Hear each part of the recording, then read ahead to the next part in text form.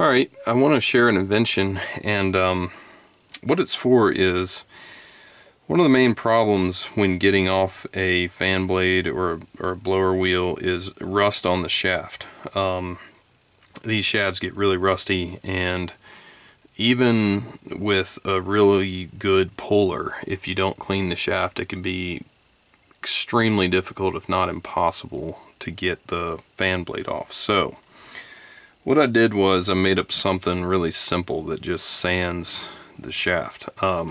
This is just 1/2 inch hard copper, so that's 5/8 OD. But anyways, you want hard copper.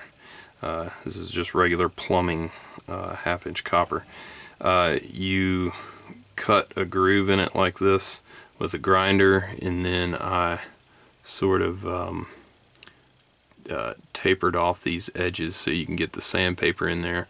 On this end, this is just a regular PEX fitting, and you can see the drill has kind of crushed it down, which I guess is fine. If it causes a problem, I'll probably just braze a piece of metal in there to stiffen it up. But anyways, my strangely popular M12 palm nailer video, this is the motor, and the reason I use this motor and this pulley is because once this pulley is hammered on, it's a little bit hard to tell in the video, but once it's hammered on, it is stuck.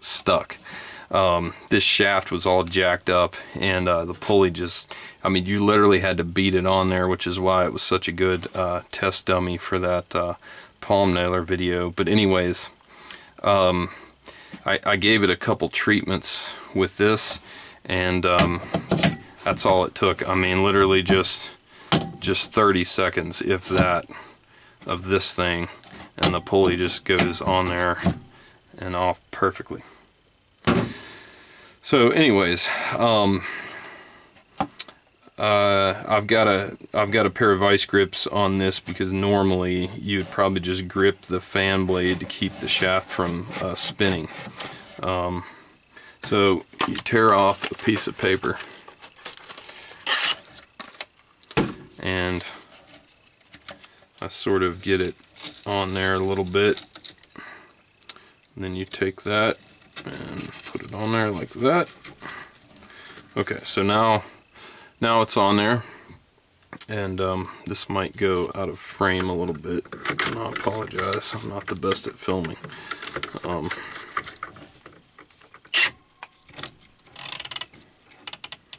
But anyways, you're just going to take it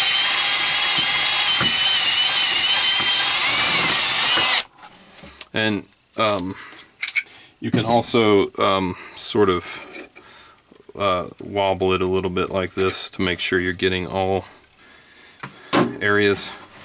But anyways, you can see what that did to that shaft.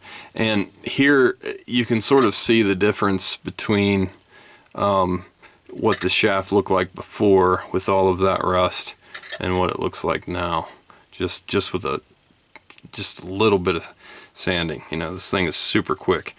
Now, as far as this part, that's not going to matter very much, because this is like a D shaft. Any rust on this is not in contact with the hub, so this is not what creates the resistance. It's all the rust on this part here. Now, most of the time when we're taking these motors off, everybody was saying, you know, you're gonna ruin the motor with that palm nailer. You know, most of the time when we're taking off these types of motors, it's to trash them. You're not trying to save the motor. But anyways, if you were trying to save it, and you were concerned about like grit getting down in the motor, I would just wet a paper towel and just stab it on there like that, and it's going to catch that grit, and then just take it and wipe the grit off. That's one option.